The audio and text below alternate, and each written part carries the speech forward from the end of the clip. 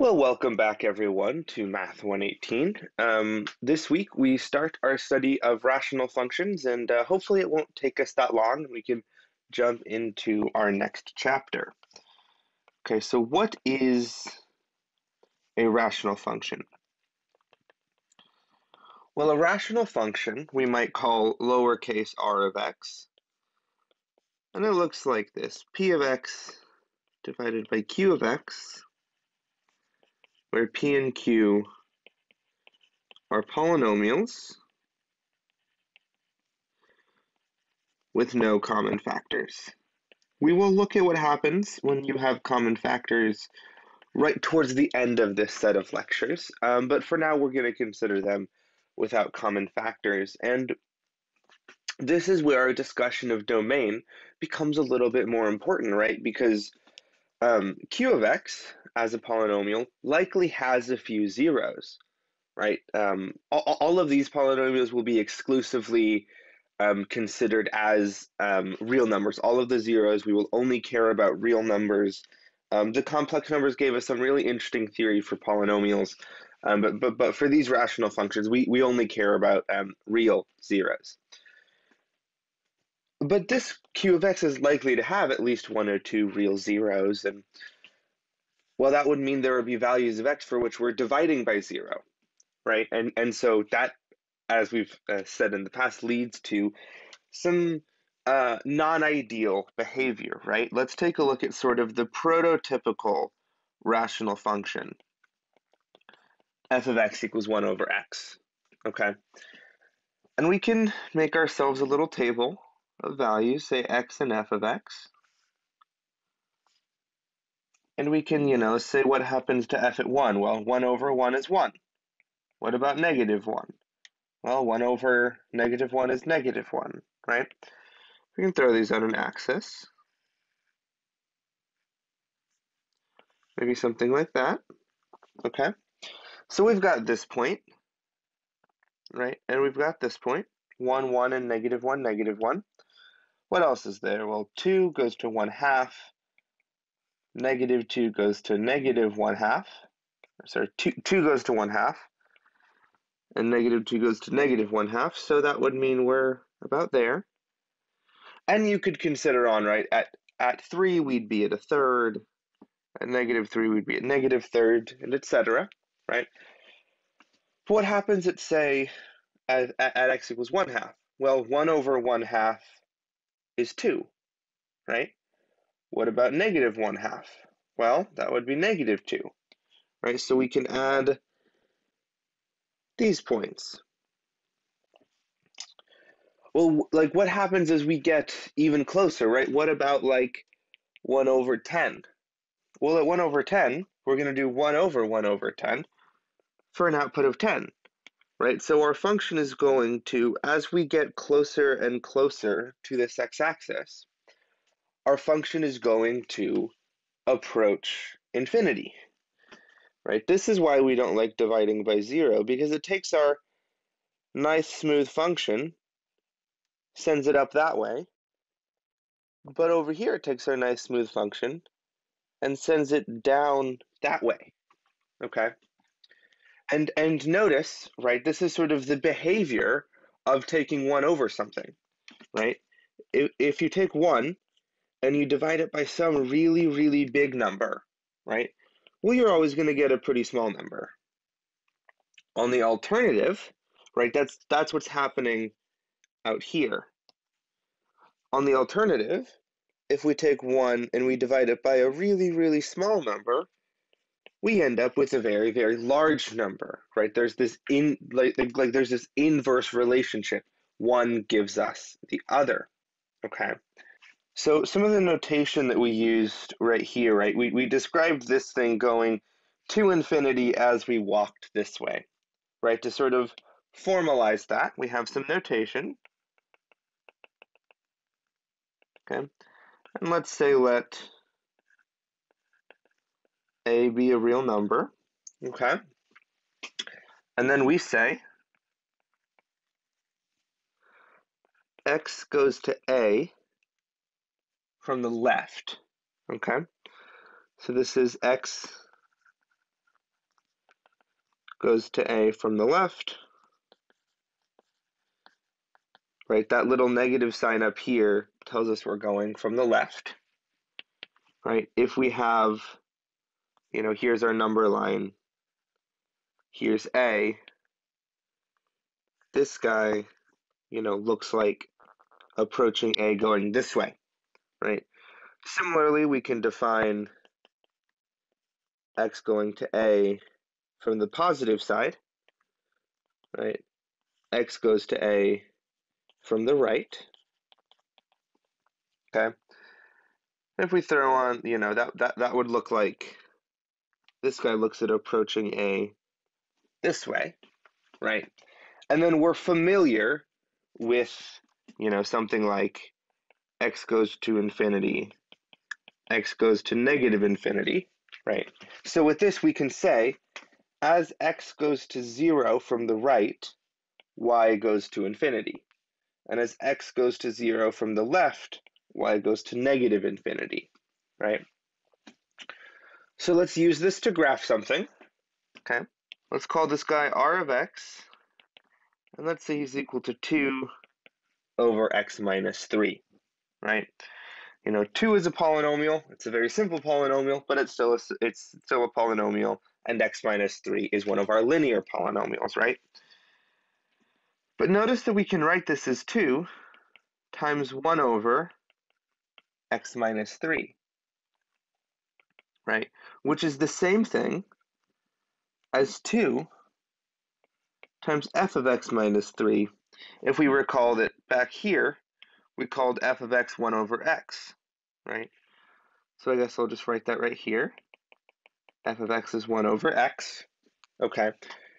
So if you remember, right, this is the language of a function transformation, right? If we add our little axes, what we're doing is we're shifting our whole graph 3 units to the right and then scaling it by 2, right? So what would have been our old origin is now here, okay? And we originally had the point 1, 1, but so now we walk over 1 and up 2, we walk over 2 and up 1, and so on. And then the same way here, we get our graph, okay?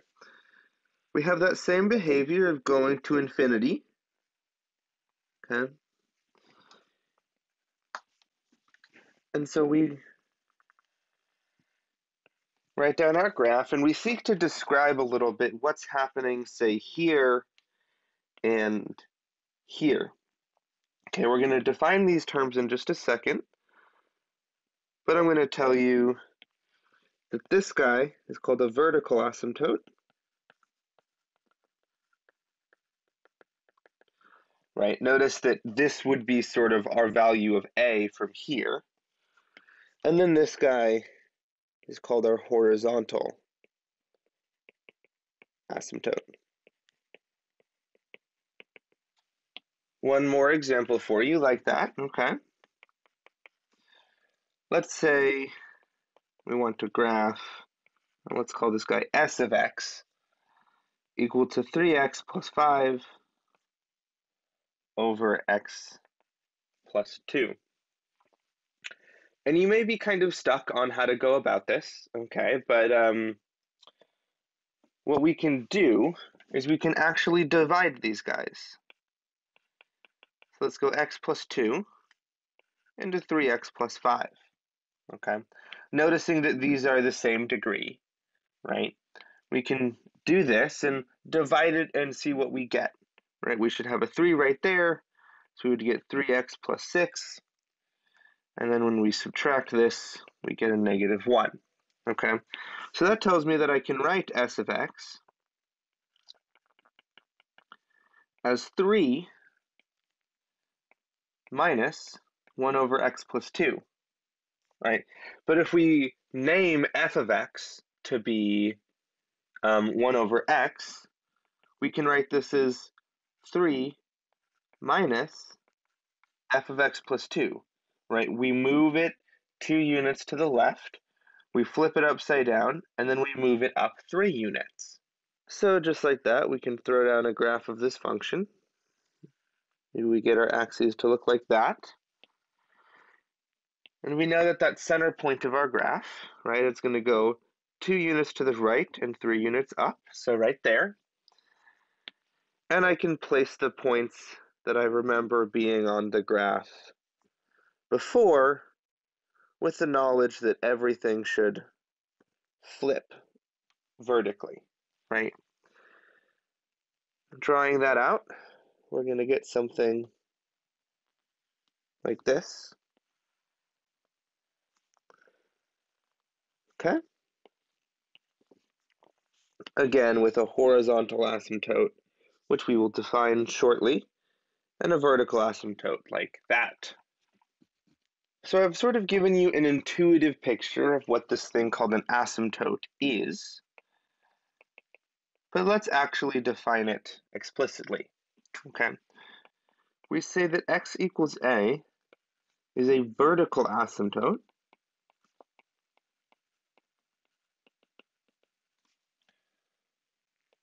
of the graph y equals f of x. If y goes to either plus or minus infinity, as x approaches a from the left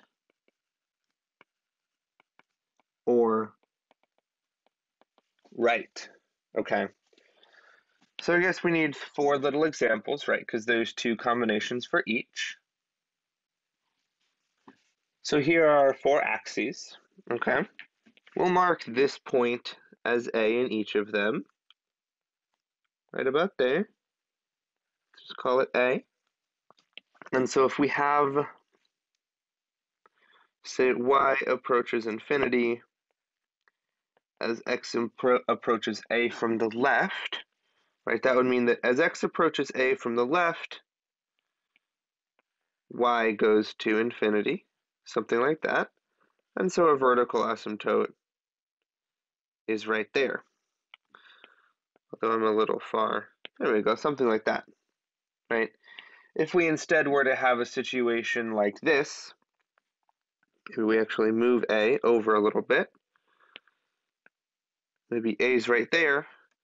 If I approach this way and then go to infinity, right?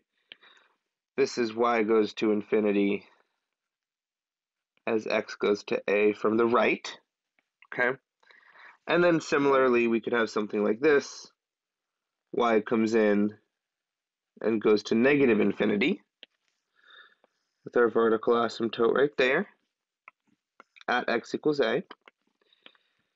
This is y goes to negative infinity as x goes to A from the left. And finally, we have x approaching A from the right and y going to negative infinity. So vertical asymptote right there. And the description is y goes to negative infinity as x goes to A from the right. So this is our concept of a vertical asymptote, okay? But we can also have the concept of a horizontal asymptote. So the line y equals b is a horizontal asymptote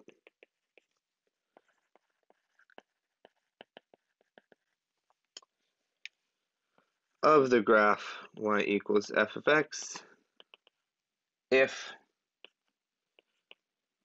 y approaches b as x approaches either plus or minus infinity. Once again, we'll break this into sort of 2 little cases. Horizontal asymptotes are a little bit weirder than vertical asymptotes. So you might have a horizontal asymptote like that, and we'll have x going to positive infinity. Y can do whatever, but it kind of comes back down and eventually approaches that line, okay?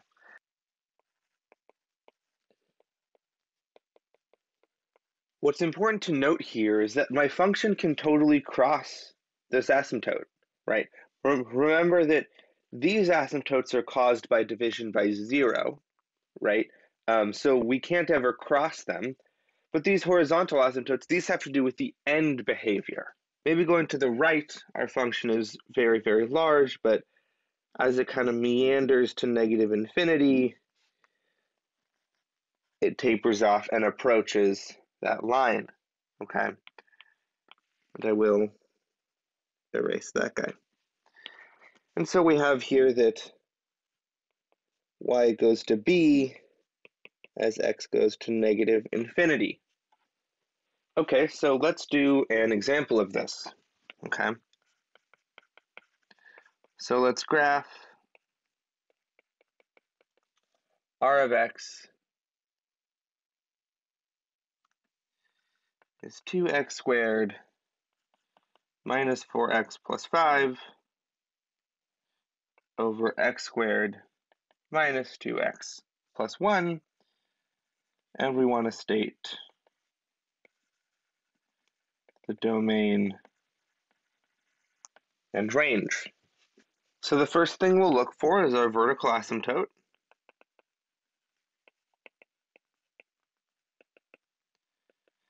Henceforth abbreviated VA, okay? So we have r of x is 2x squared minus 4x plus 5, but that bottom guy, well, that's going to factor into an x minus 1 squared, right?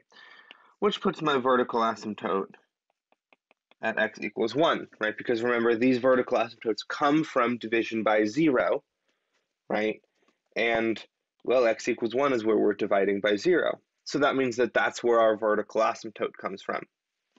Next, we will look for our horizontal asymptote, henceforth abbreviated HA, okay? So here's my question for you, okay? We talked about end behavior as a polynomial. So this is our polynomial. We have one polynomial, x squared minus 4x plus 5, divided by a second one, x squared minus 2x plus 1, okay?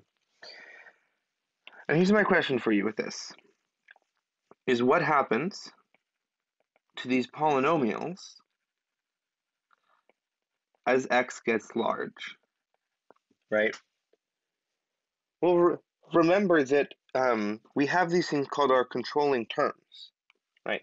As x gets very, very large, these terms basically vanish away and they don't have any effect on the value of our polynomial, at least not a meaningful effect on it, right? Which means that as x goes to positive or negative infinity, this guy starts to look an awful lot like 2x squared over x squared, because remember, these guys just drop away. Okay, well, 2x squared over x squared is 2, right? Because x is arbitrarily large, so we don't need to worry about dividing by 0. So that means that as x gets really, really large, well, my function is going to approach the constant function 2. So that's my horizontal asymptote, right? My horizontal asymptote is y equals 2. So now let's put this together and try to graph this guy. Let's put our axes something like this. Okay. I know that my vertical asymptote is at x equals 1. So I'll draw that guy. I know that my horizontal asymptote is at y equals 2. And are there any other points that I know? Well, I know that if I plug in 0 to this, these terms drop and these terms drop, so we get 5 over 1, or 5. 2, 3, 4, 5. Okay. And we'll plug in a table of values for some more. Okay. So we have x and r of x. So we know at 0, we're at 5. If we plug in 2, we get 8 minus 8 for 0 plus 5 is 5 divided by 1. So we also get 5. Okay. So this guy sort of mirrors itself over here. okay? Guess I'll label this guy because that wasn't exactly obvious. So this is 1 and this is 2. Okay, so we have a step of 1 in either direction here. Let's see what happens as we get closer to our asymptote. Let's say 0.5. Well, if you run 0.5 through this, we're going to get 14 out the other side. And similarly, if we run 1.5 through this, we're going to get 14 out the other side. So whatever this guy does, he's going to continue like this, right? Go up towards this asymptote. And we know that it's going to level out as we go this way. So we can graph our function. It's going to look a little something like that. And then one final thing on this guy, okay? Our domain is not quite all real numbers, okay? It's the set of all x, everything but x equals 1, right? And our range, well, our range is, looks like we have all of the positive things except for anything less than 2, right? So we have y is less than 2.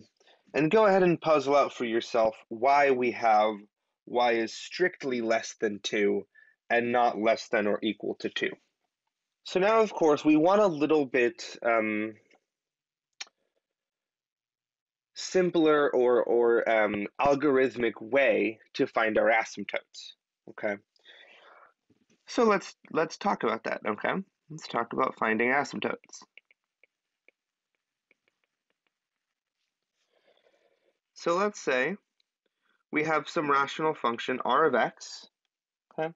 We have a polynomial on top, which is going to look like a n x to the n, a n minus 1 x to the n minus 1, plus and all the way down to a1x plus a0, okay? And since this is rational, we got to divide it by some other polynomial, say b sub m x to the m plus b sub n minus 1 x to the m minus 1 plus and down to b1x plus b0, okay? And for simplicity's sake, let's call these polynomials, I don't know, p of x over q of x, okay? So as we've said before, the vertical asymptotes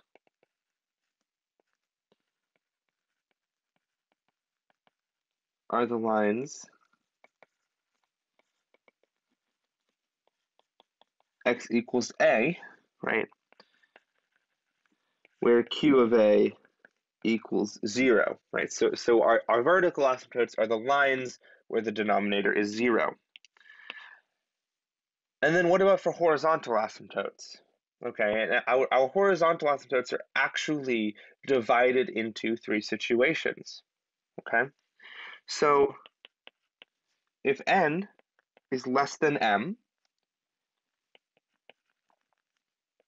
then r has a horizontal asymptote of y equals 0. So if the degree of p is less than the degree of x, well then my horizontal asymptote is 0.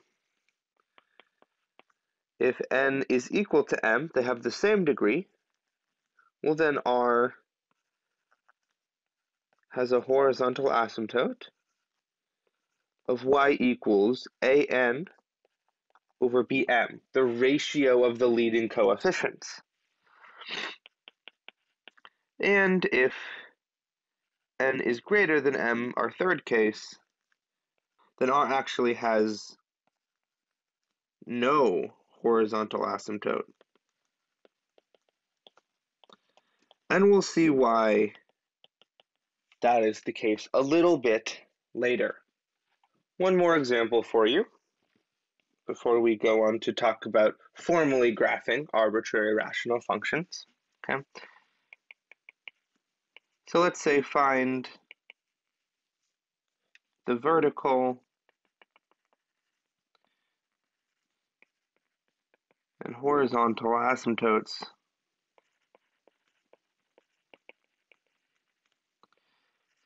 of, we'll say r of x equals 3x squared minus 2x minus 1 over 2x squared plus 3x minus 2. So for our vertical asymptotes, we want to factor the denominator. Our numerator can stay the same, so 3x squared minus 2x minus 1. And our denominator, well, it looks like that's going to become 2x minus 1 times x plus 2. Okay? And so that would give me two vertical asymptotes, right?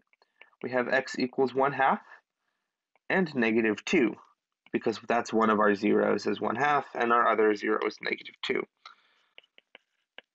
Horizontal asymptote, well, we have our degrees are the same, right? So that means that as x goes to positive, negative, infinity, r of x is approximately equal to 3x squared over 2x squared, which is equal to 3 over 2, right? So that's my horizontal asymptote, is y equals 3 over 2. Okay, and if you were to, go through the time to graph this or throw it in your favorite graphing calculator, you would see that those are indeed our asymptotes,